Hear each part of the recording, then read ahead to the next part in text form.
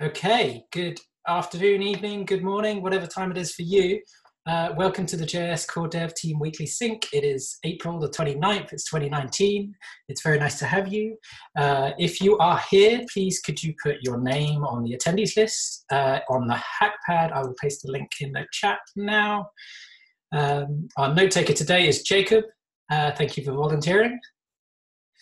And what happens now? Well, basically, we go through a round of what I did last week, what I'm currently blocked on, and what I'm going to be doing this week, so that we can all update ourselves.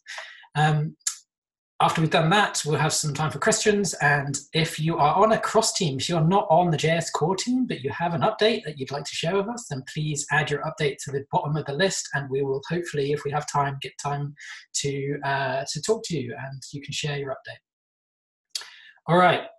In which case, if everyone's ready, let us get going. So first on the list is me. What have I done since last week? Gosh, my list was really empty for some reason, so I don't think I did anything, but I put down something, so it looked like I was busy. But anyway, so finally, okay, I've been ill for like 2.5, nearly 3 weeks, so it's been horrible, but I finally finalized the Q2 AKRs. I've transferred them to the spreadsheet. I recorded a video today. That is kind of done and dusted for this quarter, so we can just get on with it, which is good, finally. I've also been working on a project called Mplex, which is a JavaScript implementation of Mplex using async iterators. It's towards the async iterators, async await endeavor. And it's basically the very bottom of the stack, and hopefully everything else can kind of build on top of it. But what Mplex is it's a stream multiplexer. So you use one stream, but you can actually have lots of streams interacting over just that one stream, which is great. So initial tests, it looks to be around 20% faster than libp2p Mplex, the one that's currently in production, and about 10% faster than pull Mplex, which is the one that will soon be in production. So that's good. It's also way smaller. There's only around 250 lines of code, which it just makes it a bit more maintainable, makes it a bit more easy to understand. And that's in comparison to around 700 lines of code in libp2p Mplex, which is pretty tricky to pick through once when I first started looking at it. So you can see the results. If you click on that image, you can see the stress test from the interface stream muxer test suite. And you can see on the left-hand side is Mplex, and on the right-hand side is the libp2p Mplex, the current one. So they are. You can see that it is a little bit faster, which is good. And so in doing that piece of work, I also created a module called it pushable, which is kind of like pull pushable, but it's just an async iterable that you can push things to if you really need to. So rather than, yeah, you get the idea. Anyway, so what am I blocked on? I'm not blocked on anything.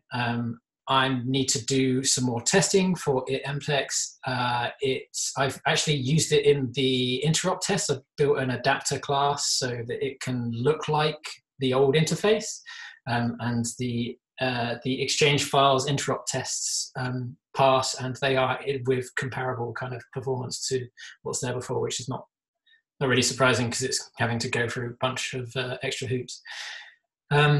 So that's good. Yeah, so testing for that. I'm going to send a pull request for interface stream muxer because I made some interface changes to that module, which will hopefully be acceptable, but we'll send a PR and see what you think.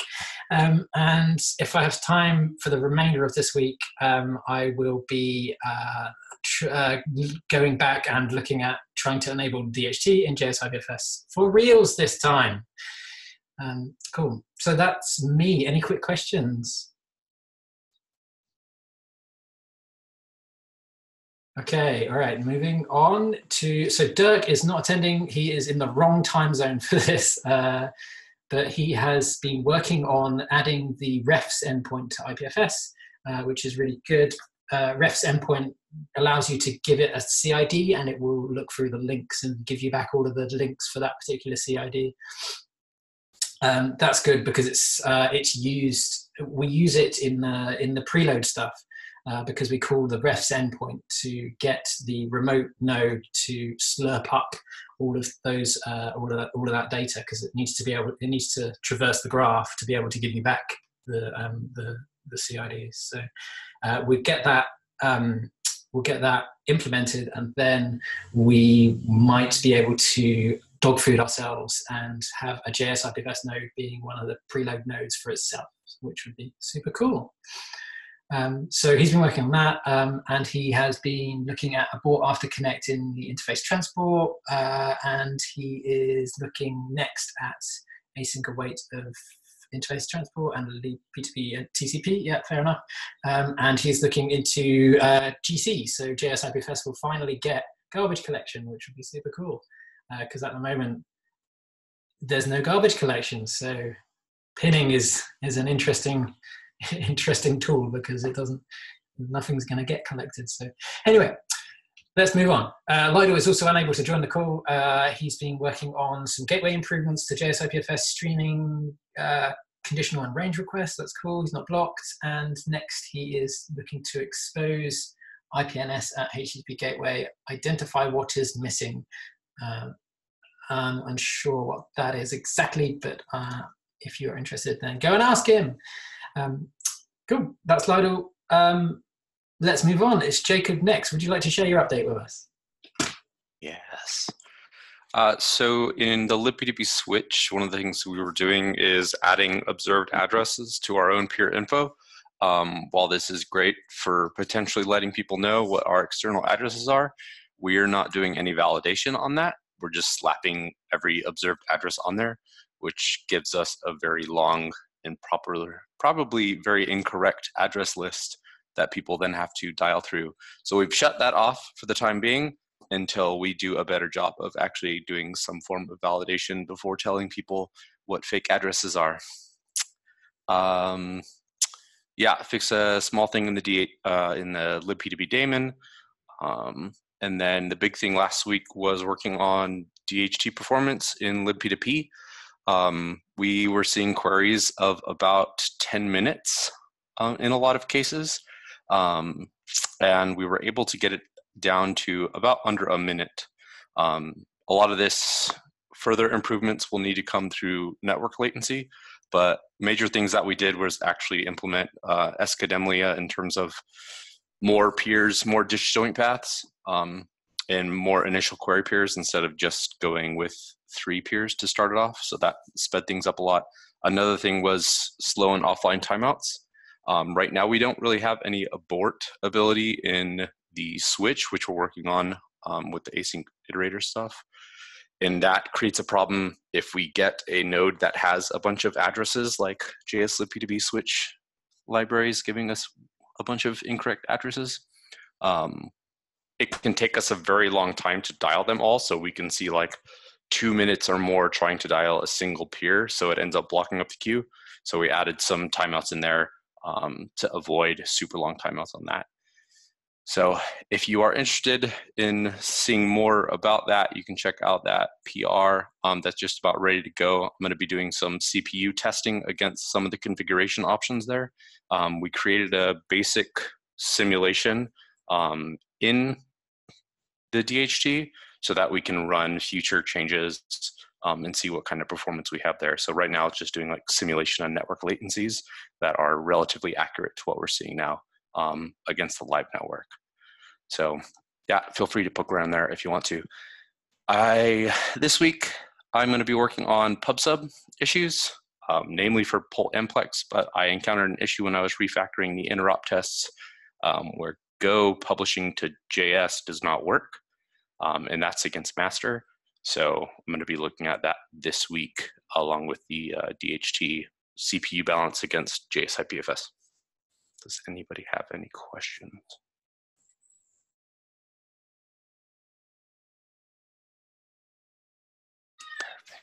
Cool. Thank you, Jacob.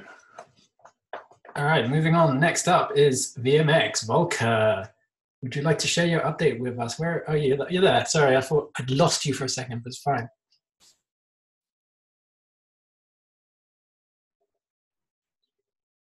Do you? Okay, sorry. Yeah. Sorry. Somehow my window manager created like 1,000 error messages somewhere. Okay. Anyway, so my update is I've polished the IPLD format cleanup PR, so now they should hopefully be really ready to be merged. So another ton of reviews, but things look good, and also more interfaces got synchronous. So the only asynchronous method now is calling a CID because you need to calculate the hash. Everything else is synchronous because all our implementations only use this synchronous version of it.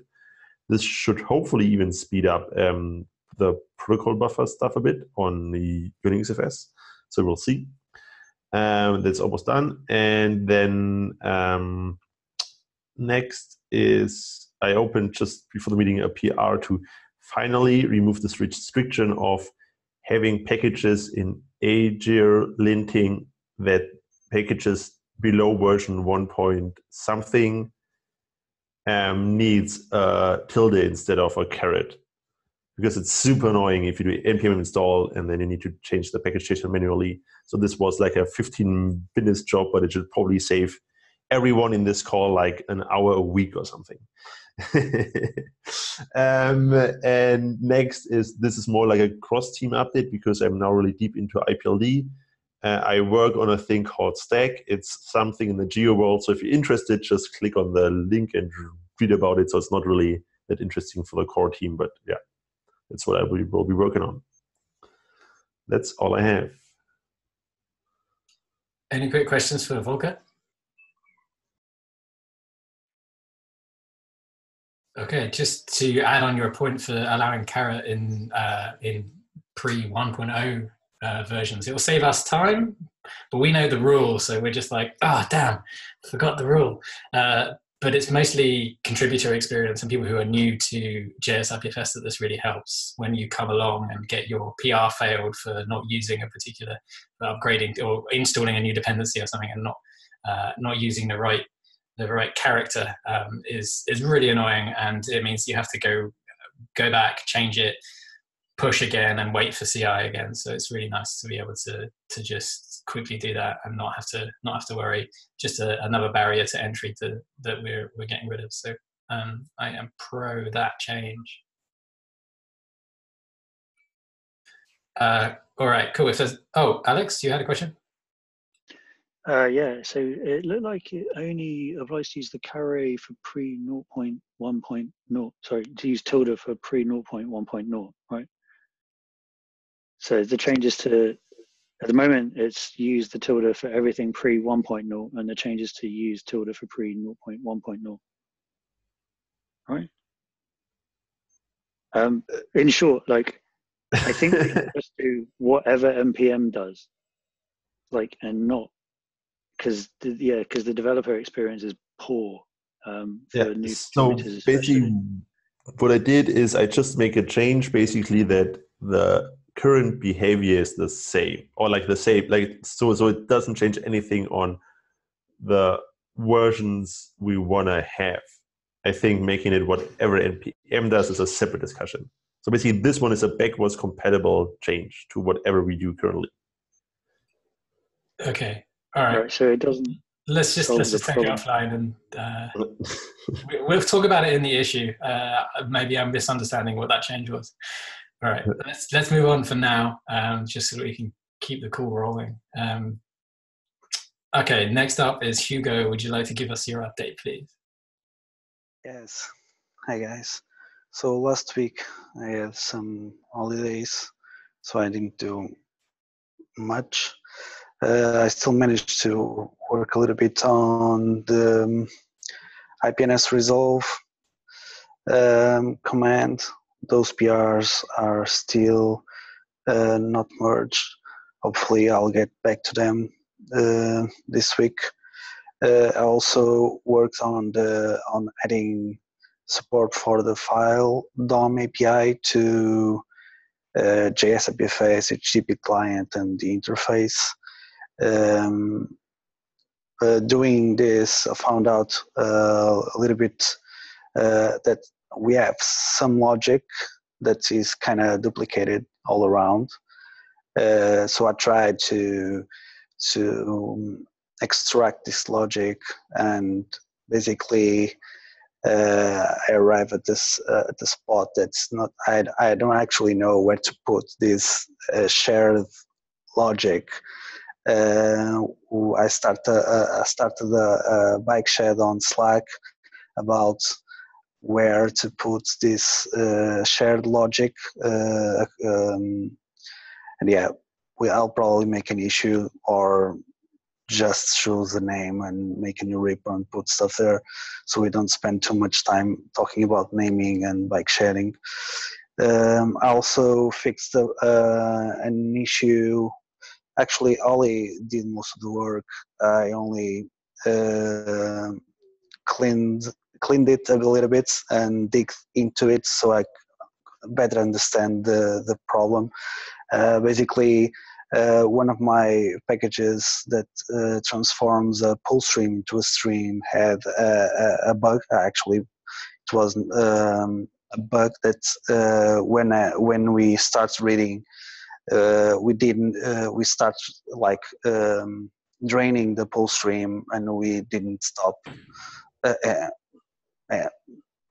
Basically, we didn't catch the stop condition, so we fixed that, and yeah, that's basically it. I'm not blocked on anything. Next week, I'll hopefully finish the FileDOM API pull requests and continue my endeavor on IPNS over DNS. Any questions? No? Cool. Thanks. Awesome. Thank you, Hugo. Okay, next up, we have Jim. How are you doing, Jim? Good. So my update is I'm now officially part of GS IPFS. So part of the last week. So Dynamic Data and Capabilities Working Group is now an interest group. So it's still around, but I guess for Q3, all my OKRs will be part of GS IPFS. But I'm in the group now. So I'll keep working on the stuff I sort of planned out for Q2, which is mostly getting ready for IPFS camp. I've been playing around with Test Lab. I want to try to use it for some things. So that involves a lot of HashiCorp projects such as Terraform, Packer, and Nomad. They're projects for installing stuff into the cloud. And last week also had some discussions about what we're going to do for the apps course, which is one of the 4 courses we're planning for IPFS camp. Just that's a broad, apps could be a lot of things. So it's just discussions at this point, what we're going to do. And for Falcon Friday, I did a fun little project you click on, and it makes up funny combinations of words. It's sort of, I'm trying to do sort of like, if you ever use Heroku and it makes up random names for your projects, I'm trying to do it Protocol Labs flavor of that. Coming up, I have to spend some more time on Peerbase to get that so I can launch it. The pinner's got some issues. I've got to get that into production, stable place it can live. More Test Lab, more IPFS camp. I want to set up, for PeerPad, I want to set up a weekly call where people, volunteers can just hang out, sort of an office hours sort of thing. And on the projects working group, I'm doing something called integration mini projects. I'm trying to find ideas for little 1-week projects that we could do. Okay, that's my updates. What was the weekly call for PeerPad? It's not just a project planning, or for PeerPad. I just want to have just a friendly, sort of almost like office hours that we're going to have for IPFS, but just for PeerPad things, because I think it's just a project that will be in sort of maintenance mode for a long period of time, but I want to sort of develop it slowly over time. Hugo? Jim, did you record the IPFS camp call? I don't think we did. So, but Do you have notes or something? I think Dietrich took some notes, so I'll find those for you after the call. Thanks. Jim, can you link to your integration mini projects in the notes, please? Yes. And also, I love this protocol words. When someone asks me a difficult question, I'm just going to be like, token call authorized selector, Byzantine JSON, network bit swap, gigantic CBOR. Gigantic CBOR is brilliant. Isn't that what we do already? Pretty sure that's what we do. What? Isn't that what we do already? Pretty sure that's what we do. That's what I do. Like that. Nice, okay. It's like just nonsense combinations of things, but some of them sound pretty plausible. So it's Yeah. funny. I love it. Cool. All right. Thank you, Jim. Moving on, it's Alex next. Would you like to share your update with us?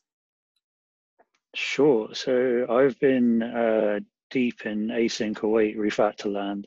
It's so good. It's so good. Like I've been removing like a third of all the code bases basically that I've been working on. This is amazing. So much fun. Anyway, so I put functionality. No, I've just been deleting the tests. I mean, it's great. Like everything's so fast now, so easy to do releases. Yes, all the functionality is intact. So I've been, so I did the PR for, basically I've been working on MFS, the importer and the exporter. So MFS is done. I've got like enough of the importer and the exporter working locally to do MFS. So then I went back and did the exporter properly. Now I'm doing the importer properly. So the exporter PR is in. The importer PR is going to be in like tomorrow probably, or maybe Wednesday.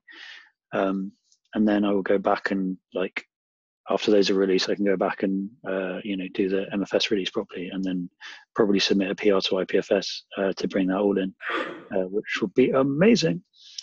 I also opened a PR on Azure to add a linting rule to require the await keyword in functions that are marked async. I was just wondering what people's feels are. Don't tell me now because we'll bike shed for ages, but do comment on the PR. The reason is because it's super easy to just throw async everywhere. And when we do that, we create micro tasks that get executed out of sequence in V8, or at least at the end of the tick, which creates a tiny amount of latency. So for really hot code paths, this can amount to the V8 engine basically doing nothing for a while, which is something that Nearform discovered in our code base when they did all the performance analysis. So it would be great to be able to follow through on their recommendations on that. And adding the linting rule will just kind of automatically stop us from foot gunning ourselves again. Anyway, yeah, so there's a PR open for that. The link's in the notes. It would be great to have some opinions on whether or not we should merge that. Because I know Volker has some opinions about, like, you mark an interface async and it says this returns a promise, which is like stealth typing, so it should be burnt. But like I do actually, yeah, it's a valid point. It makes the ergonomics of the APIs a bit more nice. So let's hash that out and work out a resolution. Cool. Yeah. So next week I'm finishing the async await stuff. I also because Pedro is moving on to like some other things. I looked at, he's been a bit absent on GitHub, and there are a bunch of like PRs for like interface data store and that kind of thing. So I pinged him over and said, hey, are you still interested in maintaining this stuff? And he said he wasn't. So I volunteered to maintain these like modules that are not getting as much love as they possibly need. So I'm gonna so there's some async await stuff that's outstanding on that. Which will unblock the repo async await things. So I'm gonna do a release of all that probably tomorrow. Yes, the good shit, async await only moves forward, never backwards. Cool, that's me. Does anyone have any questions? Hugo, your hand is in the air. So not actually a question, but related to the linting rules in Azure, we already have a like a backlog of some of them, like the console one, the console log one, this one. I'll try to bundle them all in one release because it needs to be a major. Because when I release that, everything will like fail in all the repos. So it's just to make you aware, all the maintainers, that when we do that, you all need to do some work to make all the repos green again. The major version will be a breaking change. Sounds good. All right. For the CI, it will. Okay. All right. Thank you, Alex. Just to add on the async 08 stuff, I can't remember if I updated you all, but we are on 51% of the modules that we said we would convert to async 08 for the async 08 endeavor. So we are getting there. Thank you all for your efforts so far. It's really good to see the progress. So thank you. We have like a few minutes left for cross-team updates. So let's just quickly rattle through that if we can. Ollie, you're up first. Just very quickly, it's already been mentioned on the call, but there is an office hours call for 1 hour before next week's IPFS weekly call.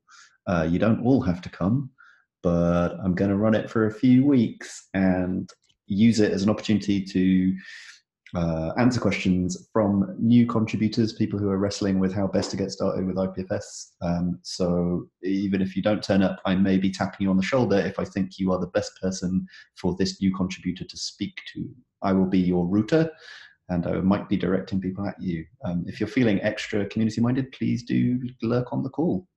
Thank you very much. Cool, thank you. All right, so Jay, Chris, I think we're probably not going to have time to discuss this as much as you'd like, but maybe you could quickly tell us what you're curious about and we can discuss on the pull request or issue. Sure, yeah, I'm just, well, to let folks who haven't met me know, I'm applying for the JS core team technical manager position. I love the way y'all work here, so I've been in a lot of the calls, but this is my first time in this call.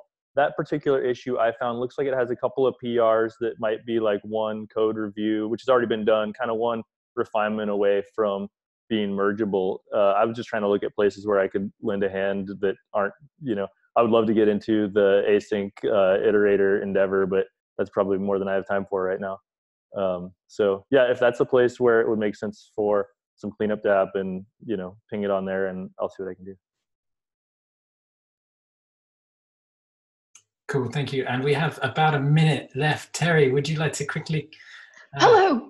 Go? Yes, Terry here, Proto School. The GUI team adopted me. Very exciting. Thank you, Ollie. MFS tutorial has a new sequence of lessons proposed by Ollie and myself. Feel free to click if you'd like to see it. If you are building content for IPFS Camp, which you think will include a Proto School tutorial, I would like to know that you're planning on doing that so I can start helping you early instead of us having to rush at the end. There's a link here to open an issue, and I did confirm with David and Molly that it's okay to do that in the public eye, so in the Proto School repo, to manage the conversation there. I don't know what I've mentioned on this call and what I haven't, but there's a Proto School weekly call on Thursday, so there's a link there if anyone would like to learn more or join authors, chapter organizers, all welcome. The end. Okay, cool. Thank you very much.